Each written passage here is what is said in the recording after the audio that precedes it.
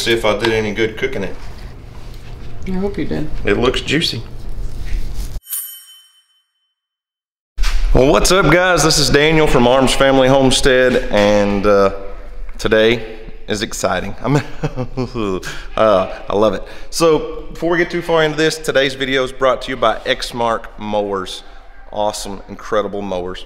And we're gonna be doing a little bit of cooking because deer season has, well, it's not officially over. Archery season runs through January 15th, but deer season is winding down for us. We're not gonna be harvesting any more deer, but we do have a freezer full of fresh venison, fresh deer meat. So we're gonna do a little cooking today. I'm gonna cook a deer backstrap. It's pretty much, well, for the most part, it's either gonna be a homegrown, home gathered meal, all but maybe the potatoes. So we're gonna cook a deer backstrap, have a little fresh hand-picked salad from the greenhouse and some potatoes, cook everything up on a Pit Boss grill today. And this one of my favorite things about deer season is enjoying the food. And up until a couple years ago, I was a terrible cook when it came to venison. There was a few recipes I do, but like backstraps, which are the tenderloins, the two strips of meat off either side of the back of an animal. Usually you'd cut them open, fill them with peppers, cream cheese, and wrap it in bacon. And I still enjoy that, it's still good.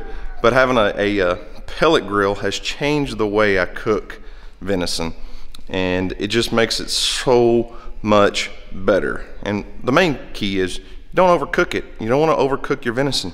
So anyways, I got the backstrap out of the freezer last night and let it thaw out and marinated it for the last 2 or 3 hours. And we're gonna throw it on the Pit Boss grill for probably about 2 hours. We're not necessarily smoking it.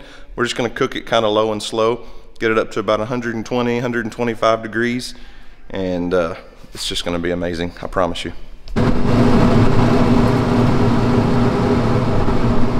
Okay, so my deer backstrap has been marinating for the last couple hours. Got it out of the refrigerator, and we're gonna season it up, and I'm gonna show you what we're gonna do also on the Pit Boss grill with our deer steak, or our deer backstrap.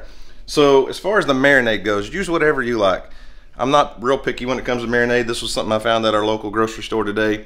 It's Lowry's Steak and Chop with garlic and cracked black pepper. And then I'm gonna season this backstrap with some steak and burger seasoning. So I'm gonna get it seasoned up, ready to go on the grill. We're gonna cook it, not over direct heat for probably, like I said, 1.5 hours, 2 hours, something like that. Get it up to 125 degrees internal temperature.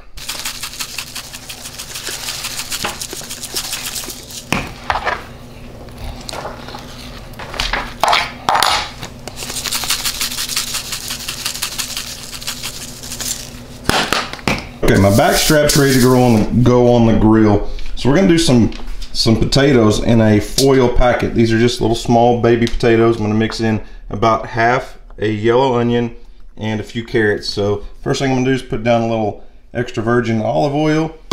Get my potatoes, carrots, onions all in here. I'm just gonna wrap it up in a little packet and throw it on the grill and let them basically steam cook on the grill.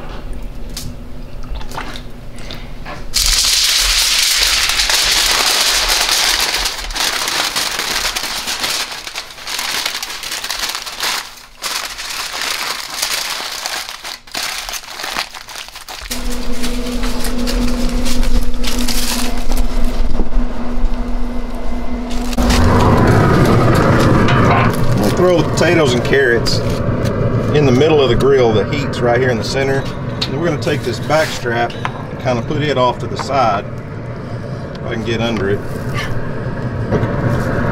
Get on there. Now we're going to cook this at about 250 degrees for for probably an hour, hour and a half, and then I'll bump up the temperature.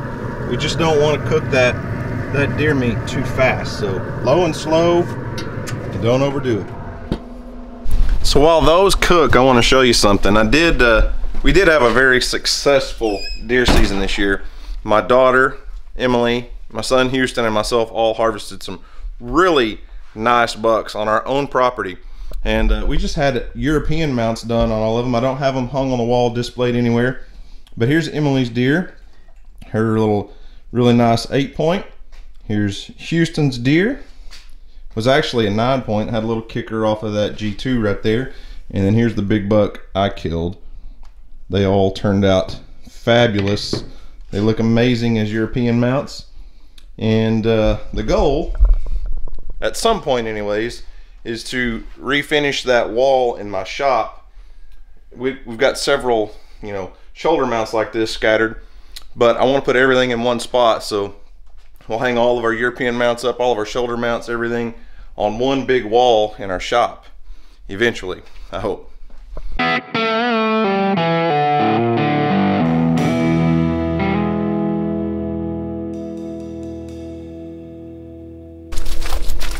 Let's go get us some greens for a nice little salad. Everything's a little, not everything, several things are a little wilted right now. We had some extreme cold and got down, a little too cold for what some of this stuff likes, but there's still a lot of good lettuce, a lot of good spinach still under here. We'll pick off some of those wilted leaves. And this is a romaine lettuce, so should be able to get some good romaine hearts out of there.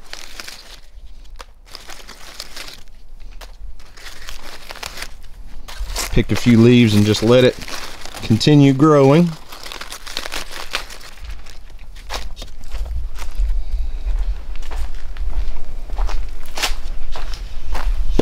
A few little small kale leaves off the top. The kale can handle the cold amazingly. It takes a lot of cold temperatures to really damage this kale. The spinach is not looking the best right now, but as far as just making a salad, there's plenty of good spinach here. And most of this should perk back up. We'll get it watered good, and it'll perk back up in a few days. There'll be some damage to it, but it can take a lot of cold also. But that should be plenty for DJ and I. Alright, well, the meat and potatoes of the meal should be done. Go ahead and pull these off the heat. I came out earlier and flipped that. Listen to it. Oh, I have a feeling this is going to be incredibly juicy and tender.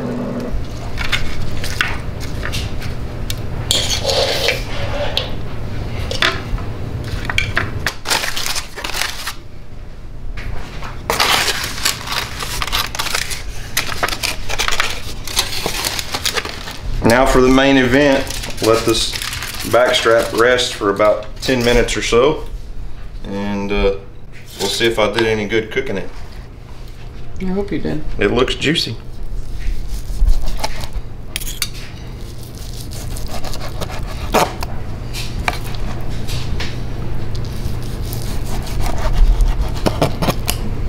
Psycho. Smelled it. Mm-hmm.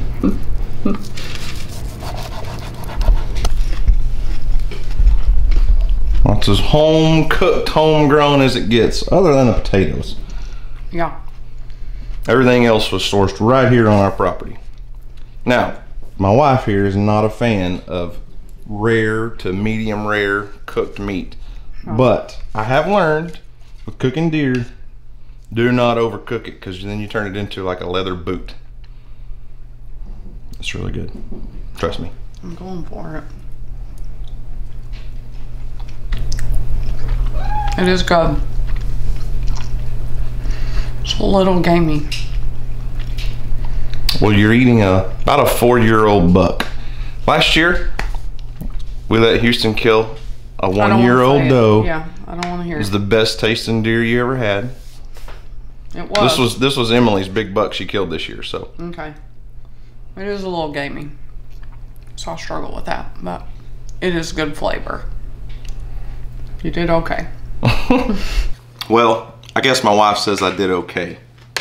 What about the potatoes and the carrots? Have you tried those? Mm-hmm. Turned out pretty good? Homegrown salad? Mm-hmm. Okay. We didn't make the cheese or the croutons, but... Hey, now, it's not 100%, but it's extremely tender for an older age buck. It's delicious. See, the problem is my wife gets so used to eating the fresh homegrown beef that we put so much time and energy into raising that she expects a deer to taste like beef. That would be perfect. That would be my perfect. And the problem meal. is a deer tastes like a deer and a cow tastes like a cow. I prefer cow. Well, there you have it. White-tailed deer, backstrap. I mean, I love it. I love the taste of deer. Venison doesn't bother me a bit. My wife has a sensitive palate, so I have to be to be conscious of that when we're cooking deer meat in our house, because there's certain recipes that she just does not enjoy.